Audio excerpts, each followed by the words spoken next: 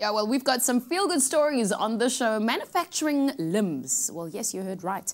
Prosthetic technician Andrew Byett, he has his hands full and also a hands-on approach that ensures that every design is crafted to suit every patient's needs.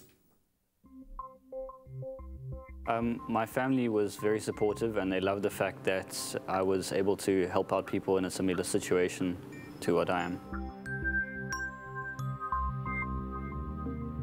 I'm Andrew, I'm a medical orthotist prosthetist. Basically it's limb replacement, so if someone has lost a limb, an arm or a leg or possibly a finger, then a prosthetic is something that replaces that part of the body.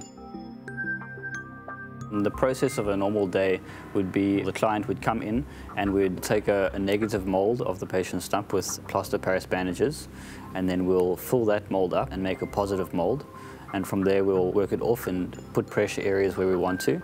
After that we will laminate a fiberglass socket, and then we'll trim down the socket, get the trim lines correct, and after that we'll fit it to the patient and get them walking comfortably.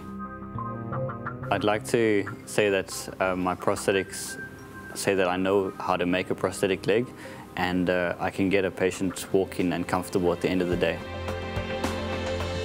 The reason why I started in this field is in 2007 I lost my leg in a motorcycle accident, and I wanted to help out people in a similar situation as me. I decided to start studying prosthetics and then got placed in Cape Town and I started working in the field.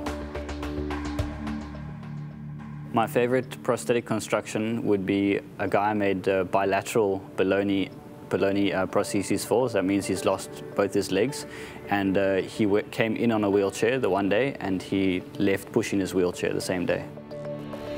What I love most about my job is to be able to get patients or my clients mobile again and walking and comfortable, and get them a head start in life so they can get back to their normal daily activities.